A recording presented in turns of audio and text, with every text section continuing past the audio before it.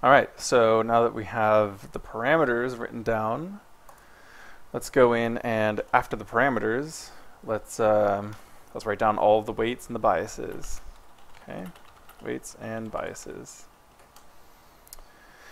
So, writer dot write start element weights.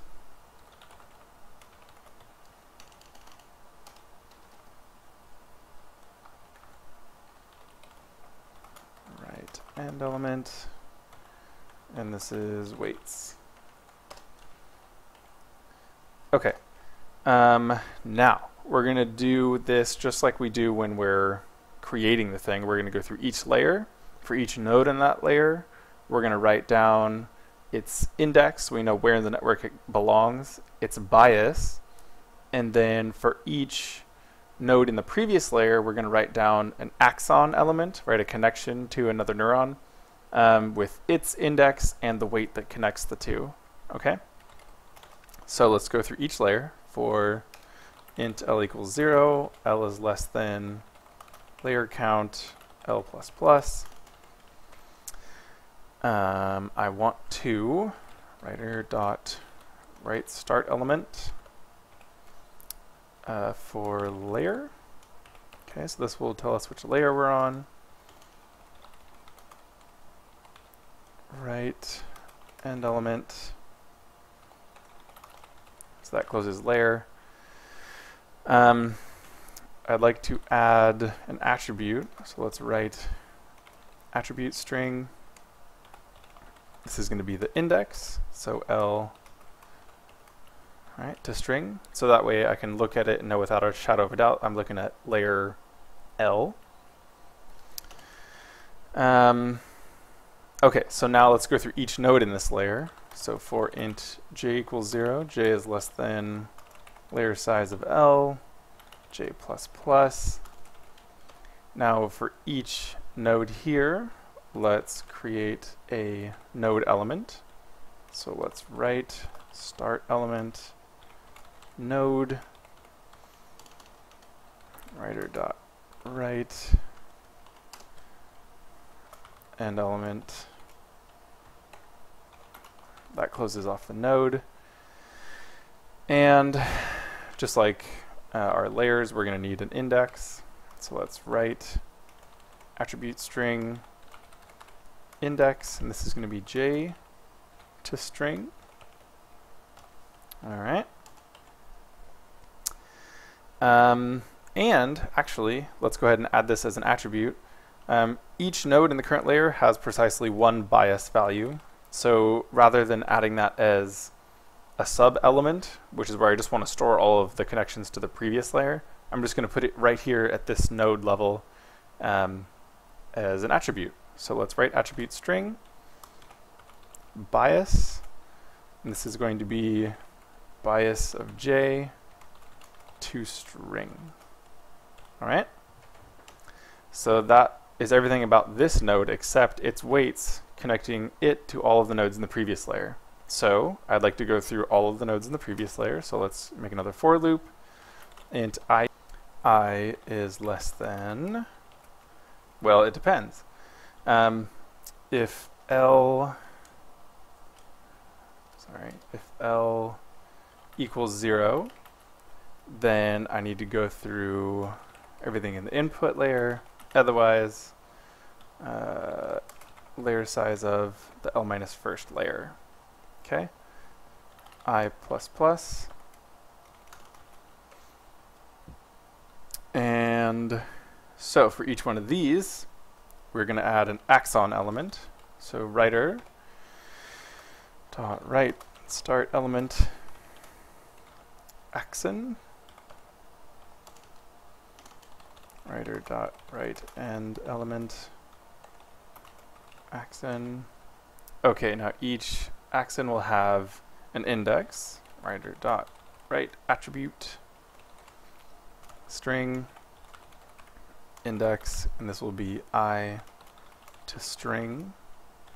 Okay, and it will have, so now that we've already opened this element, we need to write just the inside the inner value of the element, the text value, and that's done like this. Writer dot write string. We're going to need the weight for layer L from node I to node J as a string to string. Okay. So this write string does somewhere up here. Okay, so write element string. If you look at this, what this did is it created an element, right, that had element name, and then inside of that element it added a string node that just had the string whatever the value of node was, or sorry, name, right? So that is like this guy right here. Okay, so now all we did down here is we broke that down into two steps. We wrote the start element, Axon, which we needed to do so we could write this attribute for index into it. Then we added the string portion, which was just the weight that connects it, and then we shut it. Okay. So if we didn't need this index right here, we could have just done another write element. And that's it. So that is every layer, every node, every connection. There's our weights, and that is that. So let's save that. Let's go back to our program and run this one more time. Okay, it didn't freak out. So let's open this back up, click refresh, and there it is. Uh-oh, we have a problem here. System.doubleArray. Oh, sorry, what happened here, you'll see this is the type that came through. Let me minimize that. Go back to our neural network. What I did is I put in bias of J, but I forgot to specify which layer. Bias of L node J to string. Okay, so let's try that again. Go back, F5, it runs. Let's bring up our saved file, refresh. There we go. All right, so that's it. That's our parameter node, which we already knew about. This defines the name, the input size, number of layers, the type of layer, number of nodes on that layer, etc. So when we load it, we will actually parse the parameters node first. That way we can, I guess, instantiate all of the arrays to the correct size and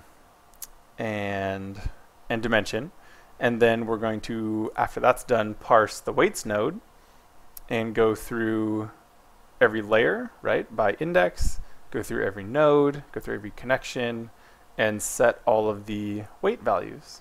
Okay, so let's say here. So if you recall, this was a this is a 1-2-1 network. One input, two nodes in the hidden layer, one output. If we go back to here, you can say layer 0, right? That's our hidden layer, has two nodes. Okay. Layer 1, that's our output layer, has one node, right? Index beginning at 0. For the hidden layer, the first node has a bias given by this number, and it should be connected to exactly one node in the previous layer, which it is, right? This is the one node in the input layer. So Axon connected to node 0 in the input layer with weight 0.52971, blah, blah, blah. Similarly, the second node in the hidden layer has its own bias and is connected to precisely that first node with this weight. Okay. Now the second layer is more interesting. I'm sorry, second layer, meaning the output layer in this case, has only one node, which has its bias right here, but is connected to the two nodes in the previous layer, the hidden layer. So Axon index 0, right? This connects this node, right, this first node in the output layer, to the first node in the hidden layer with this weight. Similarly, it's connected to the second node with this weight right here.